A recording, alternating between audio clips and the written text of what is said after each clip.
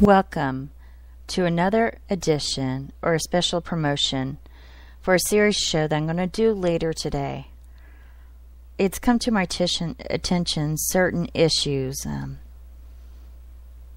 How far gone is one person? How can you tell if it's a psychotic episode, or should you really be concerned for our country? Are they trying to incite violence? Are they trying to incite a mob? What are they trying to do with the words that they're saying on Spreaker? I need to have a serious discussion with the community at large, so I'm waiting to do my show till a little bit later today. I have some things I got to get done, and I've never been in this type of situation before. I've had a deranged psychotic woman cyberbully me that I'm still dealing with, and it seems like this person is in cahoots with her.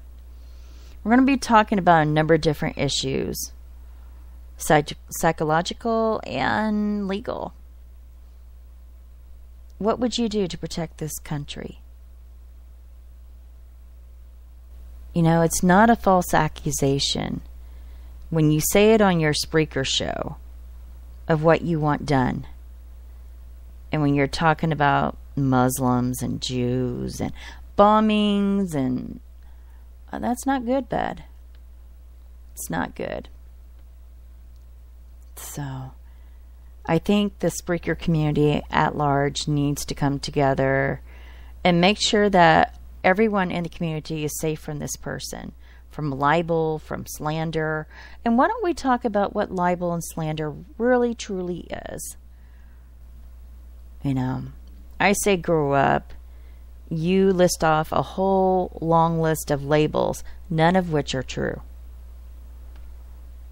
It's time to grow up.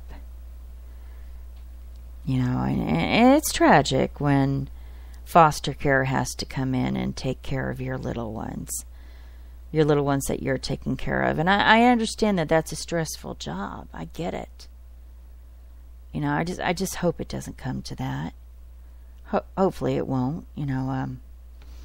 I've had certain people come to me that want to be on my show, and maybe from a dumpster show, maybe a photographer who, by the way, has ripped off a number of families with their wedding pictures. Oh yes, they were interviewed, the families that were ripped off. So, word to the wise, don't buy from Oggs. I'm just saying. So do you see what that simple statement can do? It paints a very negative picture of someone that came to me in good faith, and I haven't said anything bad about him. He hasn't. Well, okay, he has said a lot bad about me, which is slander. It's libel when you're the actual media. But we'll talk about this a little bit more, and those parties that I'm discussing, if you'll come to my chat room, maybe we can come to an agreement. Sometimes you got to keep your mouth shut, boys, or the government will do it for you. And you are not a covered person.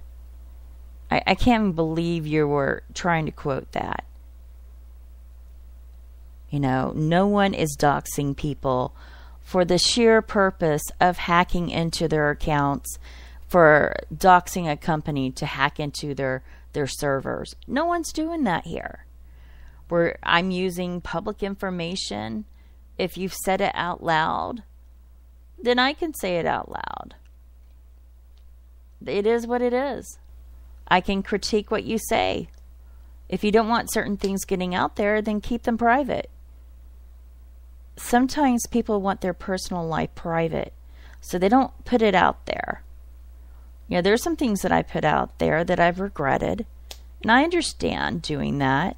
Maybe you didn't know about Facebook and the private and public features, and once you make that information public, what are you going to do? Are you going to sue Southwestern Bell for posting your phone number because you were the idiot that did not make it unpublished?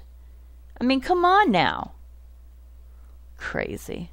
Anyway, well, I'm getting into realms that I don't want to get into right now, but I definitely will be talking later. And it's called a hypnotic suggestion when you talk about an event that did happen or did not happen. I plan to have someone on that will talk about those wedding pictures. That should be interesting. And this person did call me in good faith because they were tired of being on a dumpster show. They were tired, point blank. And they were asking me if I wanted him to be on my show.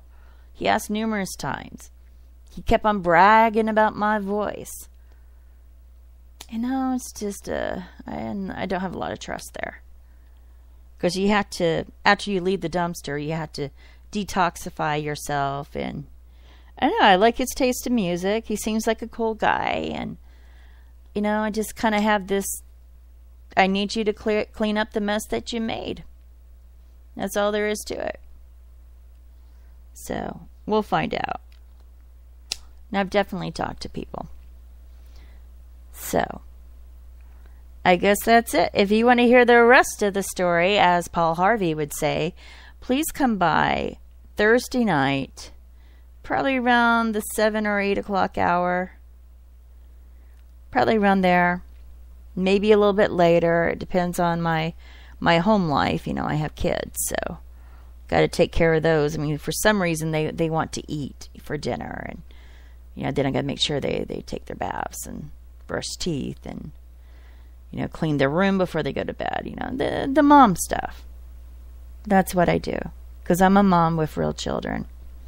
Not children that are grown and can't do well in life. So, anyway, ladies and gentlemen, I appreciate you listening.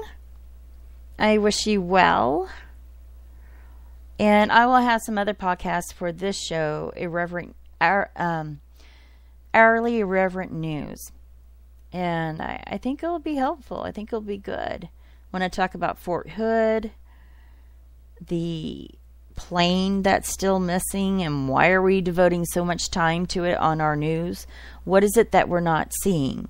As an interviewer, I like to ask somebody at the close of the interview, is there a question that you wish I would have asked but I did not? And a lot of times just in person, their posture straightens up. You can see their eyes pop a little bit. They're like, oh yeah. And then they go on to talk about whatever it was that I did not ask them about. And I'm pleasantly surprised. So let's hope this month I get to get that mixer with all the cords and everything. I'm pretty excited. All right, ladies and gentlemen, I babbled on enough. As always on this program, every voice has value, even if I disagree with it. And I will talk to you tonight. Do not miss it.